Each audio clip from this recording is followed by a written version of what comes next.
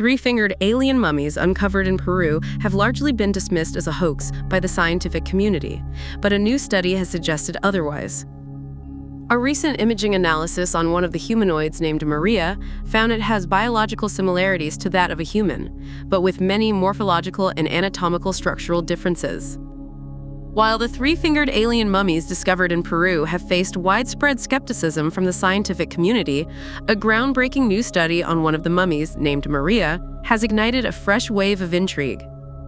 While some experts stand by the legitimacy of the alien mummy claims, others remain skeptical, asserting that these figures are merely elaborate hoaxes fabricated by grave robbers.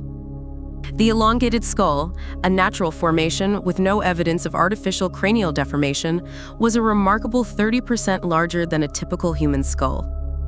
The skeletal structure of the three-fingered hands is remarkable, with the wrist, palm, and base of each finger seamlessly transitioning in width. This unique anatomy gives the hands a similar breadth to those of humans, but with an astonishing 8-inch increase in length. Imaging analysis further revealed that the creature suffered from arthritis in its hands and feet, compounding the intrigue surrounding its unusual anatomy. Additionally, a damaged spine was observed, offering clues about its posture and movement. The specimen lacks a well-defined heel bone, crucial for supporting body weight and maintaining balance in bipedal locomotion.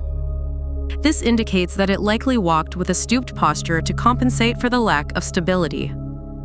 Preliminary examination of specimen M01, utilizing both visual observation and advanced imaging techniques, indicates it to be a desiccated humanoid form with biological structures akin to those found in humans.